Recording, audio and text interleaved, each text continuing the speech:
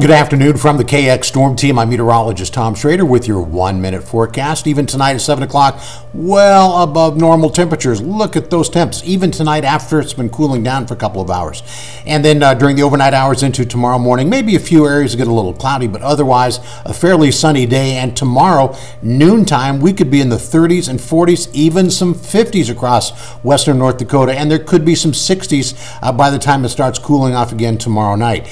Now, the actual temperatures tonight will bottom out in the 20s most places, and then for tomorrow, looks like we're going to be in the 40s, 50s, and yes, maybe even some 60s. That will be so nice. Now, next week, it does appear we're going to have a bit of a change in the weather pattern. Of course, we'll tell you about it tonight on KX News.